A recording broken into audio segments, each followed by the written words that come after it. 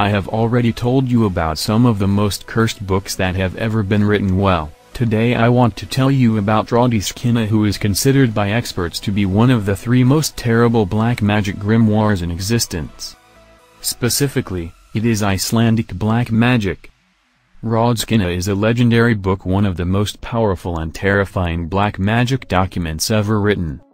Its author was a Christian bishop, and it says its main focus was to obtain the domain on Satan himself. But it's not just this point that makes it the charming. Anastasia indeed is also linked to a story that many in Iceland they simply do not consider a popular belief that really holds true, worth telling. Also known as the Book of the Power or the Book of Energy, Anastasia, which means red skin, in Icelandic came so named because of its red cover, in fact, on which runes were imprinted golden. Its content was represented by a series of rules and black magic spells, hence the fact that the author was a Christian bishop was already rendering the document one of a kind. But what did the clergyman want to achieve with that work? Because he had dedicated some time to write such a dark text? The bishop was born in Iceland in 1469, and from 1496 until his death he was bishop. Although he was a bishop, his actions and the values of him were far from those that he should have preached in qualities of a good Christian. In fact, he had 2 lovers and 3 children born in hiding. Beyond that, he described himself as one ambitious, manipulative person.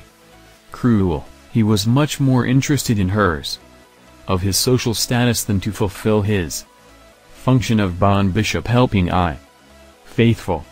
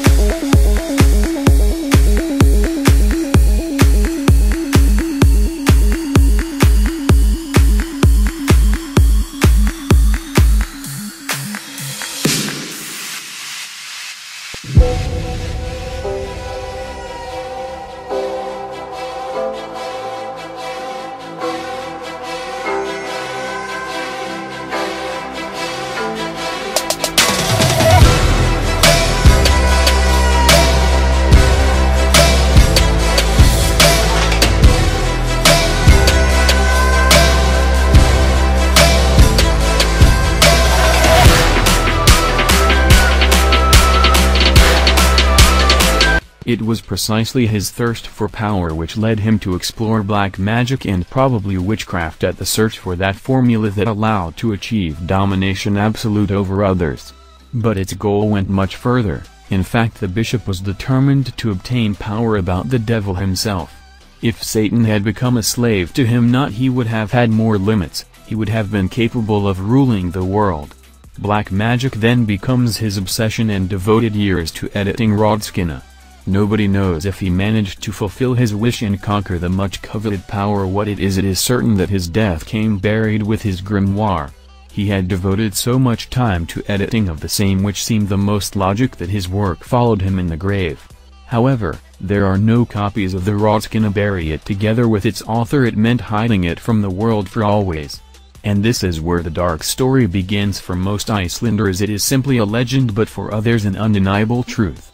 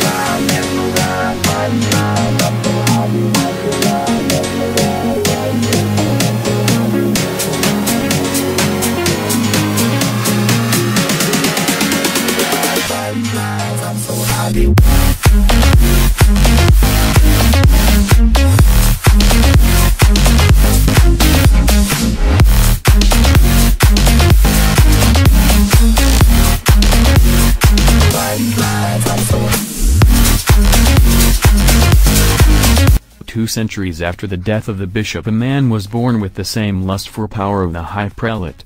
The man arrived at the school of the cathedral where he was the bishop and studied magic. When man dominated the Granskin book, also a dark grimoire but less powerful than the Rodskina, he decided that the time has come to deepen his studies. He knew of the existence of the famous grimoire that could enslave Satan. He also knew it had been the same buried together with one of the bishops.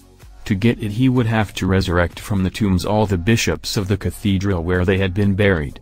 Find the author of the library and force his soul to grant it to him.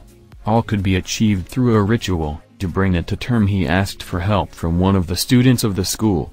Arriving at the cathedral, the adjutant began singing and reciting spells. At first it was not successful, then his song turned into a real one and own praise to the devil, and it was in that moment that a spirit with a stick in one hand and a blood-red book in the other came out of his grave. He was the author of the terrible grimoire.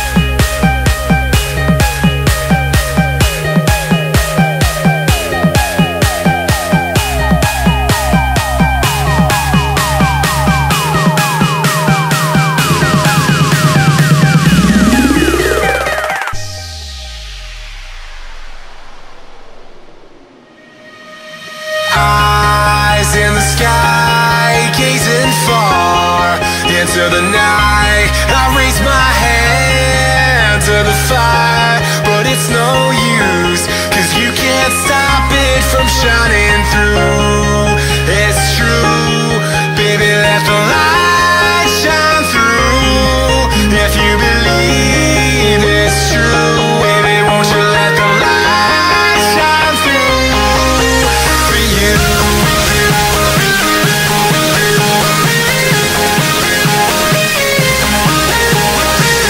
The ghost does approached him and told him that he would never got the grimoire. At that moment its student scared and pulled the rope by mistake, one of the church bells.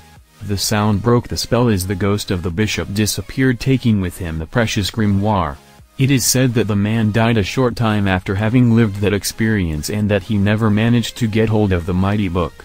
Since then it seems that the text has disappeared and that from that moment no one has ever been able to recover it. What happened to the Rodskina? Where did you end up? He asked. The correct question should be, did he really exist? Some say it was destroyed, but by whom? When? And for what reason? A mystery that maybe no one will ever be able to solve. So what is Rodskina really?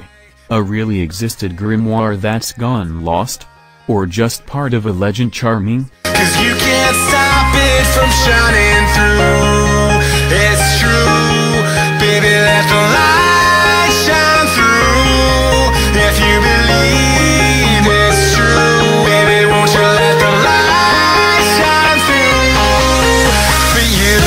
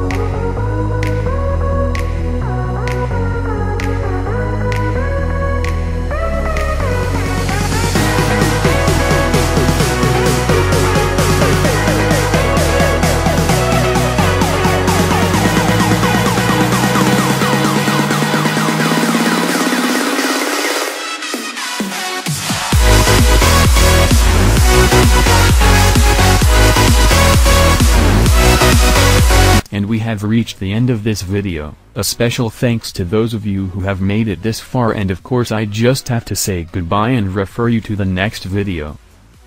Be good.